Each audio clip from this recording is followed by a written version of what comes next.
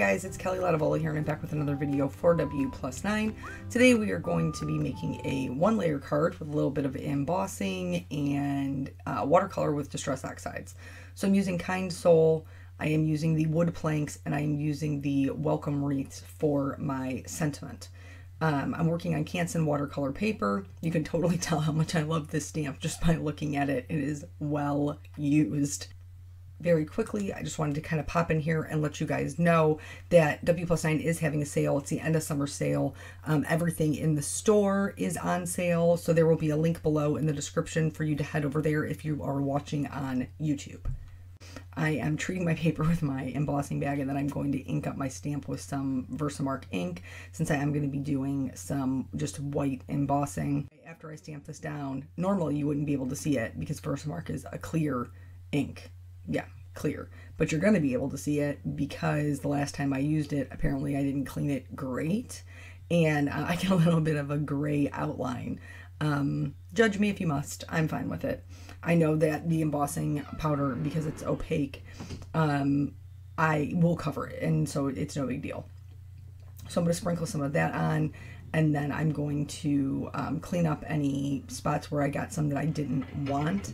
Sometimes it happens a lot.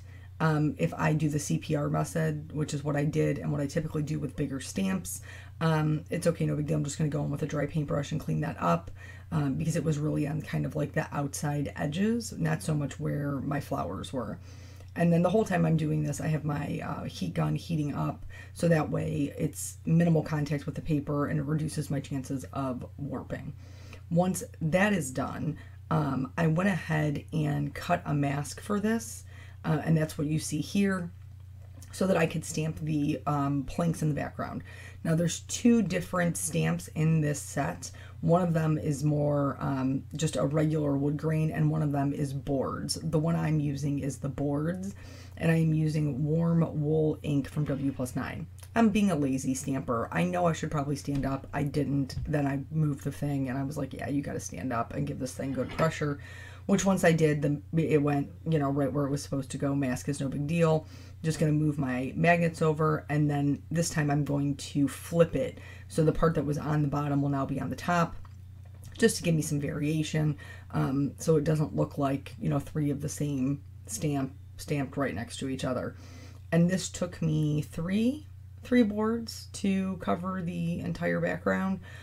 This is an A2 size card, so 4 1/4 by 5 1/2. So that's not too bad, and they're super easy to line up. It's just a straight line. So that's easy. I just love things like textures and things in the background. I just think it makes the card more interesting, but I don't really like busy. So things like wood grain or text or things like that are nice for me to have, just because I really don't like a ton of busy patterns. So I'm going to ink this up one last time and stamp this down, and then we'll do the big reveal, which will not look like any sort of reveal whatsoever because all I have right now is white embossing powder in the background. Know what I'm saying? So I really meant that one. Did you see that? I really gave it a good go. So here I'm going to remove the mask. There's that white embossing powder like we talked about. And then I used, well, I didn't really know what I wanted to use, which typically I show you my distress ink or distress oxide colors. I just smushed this down. This is the Altenew stamping mat, which is made of silicone, so kind of serves the same purpose as a craft mat.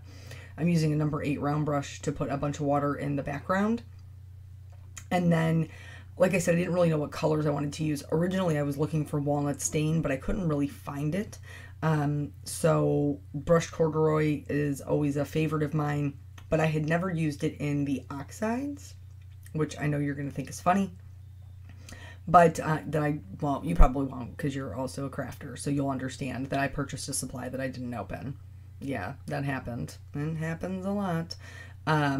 So here, just again, just the clean water. You don't have to worry about the W+9 inks running. They are waterproof, so I don't have to worry about my my boards going anywhere. And so when I picked up the brushed corduroy, I was like, this is really yellow, like super yellow. And the warm wool is a cool brown, which means is more toward the gray side. So this being so warm looks crazy. So I'm just going to use this as just kind of like a base color, and then I'm going to go back to my box of inks and start digging. Again, originally looking for walnut stain, which is almost like a perfect kind of match for that warm wool color, but what I came up with the second time I dug into the box was gathered twigs, which is more of a neutral brown. So it's not quite as warm as like a vintage photo, but it is not quite as cool as a walnut stain. So I thought, okay, well, I got this. Let's try this and see how this goes. It was better, substantially better, but still not as cool as I wanted it. Now, in hindsight, I don't regret any of these steps because I got a really cool kind of like wood stained finish in the background because I had all of this color variation going on. So that was pretty cool. I did not intend on doing that. That was just happy accident, which, you know, sometimes happens in crafting. So then the third time I went back to the box, I did find the walnut stain. It was at the very bottom of one of my piles. And then this is really kind of the color that I was looking for. And it's going to give me the most color variation because it is the darkest one. I make sure that I get this one right up next to my white embossing because I knew that I was going to later add a drop shadow and that this would kind of help set the flowers apart from the background by having that dark portion there. But just by nature, Distress Oxides are not as dark or as rich as Distress Inks because they have that pigment property. They dry kind of chalky. Which is really pretty, and I love using them with my Copic markers. Love, love, love, because they blend together seamlessly. So this is all drying out. You can see that super cool kind of finish I got, and then these are all of the colors that I'm going to use for my bouquet. Yes, I know 9 colors seems very extreme. However, there's 2 different types of flowers in here and lots of leaves. So I'm going to show you 2 different ways to do this. This first way is my preferred way. Normally you would not work next to 2 areas that are wet, but the embossing kind of acts like a dam, so it separates it and keeps the water in each one of those little petals. So I'm going to add to the base where I want it to be darkest my lightest color, which in this case is fossilized amber. So I'm going to add that where the darkest color is going to be. I'm just going to drop it in, not really spread it out, drop it in, move on. Then I'm going to add in the next darkest color, which in this case is ripe persimmon. And again, just adding that right over top of the yellow, not spreading it out, just leaving it. I did, for some of them, go back and pick up a little more so that the color would be more concentrated. The last color is festive berries, because when I Googled, these are anemones. When I Googled anemones, the bright red ones showed up. Now mine are a little bit more on the orange side, but I'm totally cool with that. I wanted to do a fall card, even though I'm so not ready for fall to be here. But then after I drop in those colors, I get my brush wet with just clean water and then drop that at the tips of the petals and let that like kind of swoosh back to where the color is and carry it. I did, again, like I said, go back in with some darker colors just to make sure that I was getting kind of the dimension that I wanted. For flower number 2, I'm going to do it the opposite way. So I'm still going to fill the whole flower in with water. And it's going to depend on what kind of look that you want, how much water you use. If you want just like the color to just crazy flow wherever you want it to go, then you're going to put down a lot of water. If you want a little bit more control, you're going to use a little bit of water. I just put down water until it was, you know, pretty much covered. Some of them might have been a little bubbled up, honestly. But I'm fine with it. Like I was good with the way it was going. So I started with the festive berries, then I went to the ripe persimmon and dropped it next to it. Instead of on top of it, I dropped it next to it. And then the last color is the fossilized amber. They give you 2 different looks. One of them is a little bit more, I guess a little, it sounds so weird to say, a little bit more watercolory. But the first way that we did it, where we add just the clean water, gives the flower an opportunity to kind of have some blank areas and fade out to white, which I really do enjoy.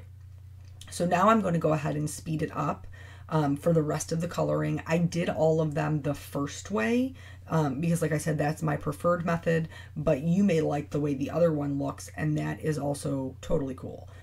So you just do whatever kind of floats your boat. So just remember, you're putting down clean water, dropping in the color, however which way you choose to do it, either from your lightest color and then darker consecutively on top of that, or darkest color and then your lighter colors consecutively next to that, whichever way you choose. Or something completely different. Maybe you have a technique that you already enjoy doing. Then do that. So for a little bit of story time here, we're going to talk about animals and insects. That's what we're going to talk about. Because Kelly's Critter Cottage, I just have a lot. I have a lot of those things. Side note about the centers. So when I Googled it, the red anemones have like a super dark blackish purple center. So I used Dusty Concord and Chip Sapphire, which is also what I used for the petunias. And then the lightest color in that is Seedless Preserves. This is going to not be dark enough for those centers once they dry, so I will go back and kind of adjust that. But for right now, that's what's in there. Anywho, back to the critters. So first things first, let's catch up on these fish, right? So the last time I talked to you, SpongeBob had just died. And then the next morning, Bubbles bit it. I figured Bubbles was going to be the next one to go because when we fed them, Bubbles did not eat. So Bubbles was on a suicide mission, I guess. But he didn't eat, and then he was dead the next morning. Currently, now that was 3 days ago. Currently, Jeff and Nike are still with us. They are still surviving. Jeff is in fact thriving. He is getting bigger. I think probably because he's being fed off the souls of all the fish that he murdered beforehand. So I talked to Peanut about, because there's a 14-day guarantee. So as these fish are dying, I'm not spending any money on them. Let's just be clear about that. Somebody had said that, like, you're spending a fortune in fish. I am not spending a fortune in fish because I am cheap. So if I could not have just replaced them for free, I would not have replaced them for sure. 100% would not have done it. But because there's a 14-day guarantee, I was basically just swapping out I would take in a dead fish body. I would come home with a live fish. That's how that was working. But so I talked to Peanut after Bubbles died, and I was like, buddy, can we let the fish thing go? Like, can we just let it go? Like, we got 2 fish. If they live, cool. If they don't, cool. I mean, I know that sounds terrible, but like, I'm over it. And he said, yeah, that was fine. So we're a 2-fish family now. And if I can't imagine it's going to be Jeff. Jeff's probably going to live till he's in college. And I'm going to be like, take Jeffrey Dahmer with you when you go. And then he'll die. That will be my luck. Like, Nathan will take him to college and then he'll die. Yep. That's going to happen. I can see it now. But anywho, so then the next issue, well, not issue, I guess the next pet, you guys had heard me talk before that I was looking for a puppy. I have been looking for a younger dog to kind of round out our family, for Peanut and for Molly to have a playmate. And so I've been looking for quite some time. There was, I told you before, Charlie, that did not work out. I had spoke to that same rescue about another dog that they had, but that dog would not be available until the end of August. And to be quite honest, like, the communication just wasn't great. It was 4 hours away from me. And so I started looking a little bit closer to home. I take Molly to a rescue near me because it's a half rescue, which is how it started. But then it's also like a doggy daycare, kennel, groomer. And so take Molly there to get some exercise. And then when we went on vacation, that's where I boarded her. And so they had a dog that was up for adoption. His name was Mercury. Now, Peanut had told me he wanted a boy dog, which is I'm totally down with.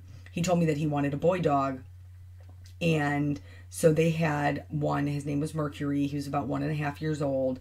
And then when I talked to the rescue about it, they were like, yeah, we just don't think his personality is a good fit for Molly.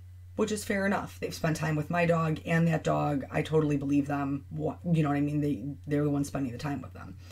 So then there was another one. I don't watch Game of Thrones, but apparently all these puppies were named after Game of Thrones.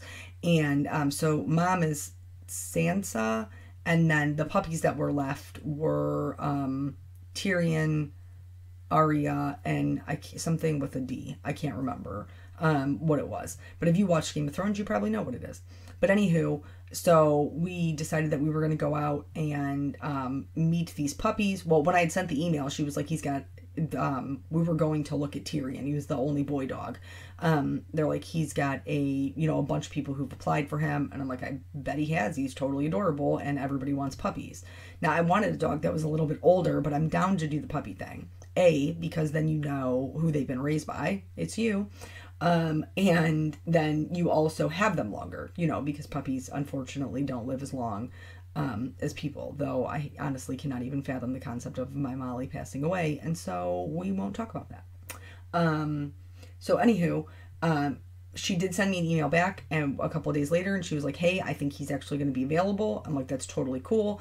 So we kind of go, email back and forth. Here you can see how light those dried. I want them to be darker, so I mixed. I don't even know anybody named Mitch. I went to a high school with a guy named Mitch. Anyway, I mixed the aged mahogany with a little bit of the chip sapphire to make it a little bit darker.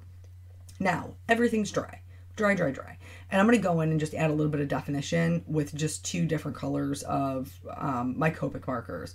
You want to be really careful about the embossing, though, because this will color your embossing powder. People have asked me in the past if I had any issues coloring over Distress inks or Distress Oxides with my Copics, and I never have, though I hear people say that it can possibly clog your tip. That's never been an issue for me. They're your supplies. Make your own choices. Okay, so we make an appointment to go out and look at this puppy, which is about an hour away from me. So Eric and I load Peanut in the car, and then we're on our way. We get to the place. Peanut slept the whole way. He was so sleepy, my poor baby. But so we get to their house, and they have so many dogs, just so many dogs. And Nathan, out of the mouth of babes, right? So we walk in the door, and Nathan's like, Mommy, it stinks in here. And I was like, buddy, no, that's rude. And it's because they're very loving people who, foster a lot of dogs. Now, the dogs were clearly very well taken care of, but if you own animals, I mean, when I go to bed at night, Molly's been laying on my bed all night. It smells like Molly in my bedroom. It just is what it is. It's the plight of being a dog owner. I'm not going to follow her around with a bottle of Febreze. I don't care that much. Here, drop shadow. So I always add my drop shadow as if my light source is in the top right hand corner. It's just habit. So all of my shadows will be in the bottom left.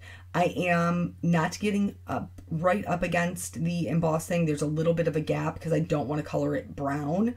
But this is really going to help separate it from that background and make it look more dimensional. After I do this darker color, I'm going to go back in with a lighter color and spread that out.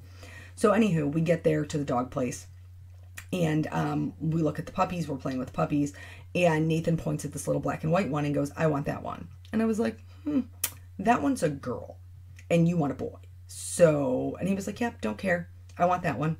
And I was like, are you sure? And he was like, yep, I'm sure. So that was Aria. And she was totally adorable. She was super chill, which is great because Molly's personality is super chill. Here I decided I wanted to add a little bit of shine to the background, so I'm using Gold Perfect Pearls, and they bind with water, so I'm just going to spatter those on. But so we've been kind of going through the process. We're at the last stage. On Friday, we have a home visit, and if that goes well, we will be adding a new member to our family. We will not be keeping that name because I am not a fan. Also, because Nathan wants to name the dog, which I don't really blame him. It's his first puppy. So if she ends up coming home with us to be a forever family, her name will be Emma. So we will have Molly and Emma. So excited about that. I have no idea what a home visit involves for a dog, as I've never had one. But I am hoping that whatever it is that they're looking for, I've got it. Because I don't know, I've never really been through the process. So I stamped my sentiment in white pigment ink from W+9, and then I am going to heat set that with white embossing powder just like I did before. The reason I didn't do the clear is because I felt like the white pigment would help the white stand out a little more. Does that make sense? I hope it does. And then so I'm just going to heat set that, and then after that's done, I'm going to add a drop shadow to this as well, because I felt like the sentiment blended in just a little bit too much into the background. And again, I'm not going to get right up next to it because I don't want to color my sentiment brown. I don't think that would be super pretty. But just this little teeny tiny thing that you can do just by adding the shadow really helps it kind of pop forward and makes it much more legible. So yeah, Emma, I will keep you updated on that. We're not going to get to the insect story because here we're almost done, but I will tell you about that in my next video. Don't you worry. The last thing that I am going to do is I'm just going to add some clear glitter here to the flowers because I love all things glittery. And then that's it. That is the entire card. So thank you guys so much for joining me, and I will catch you on the next video. Bye.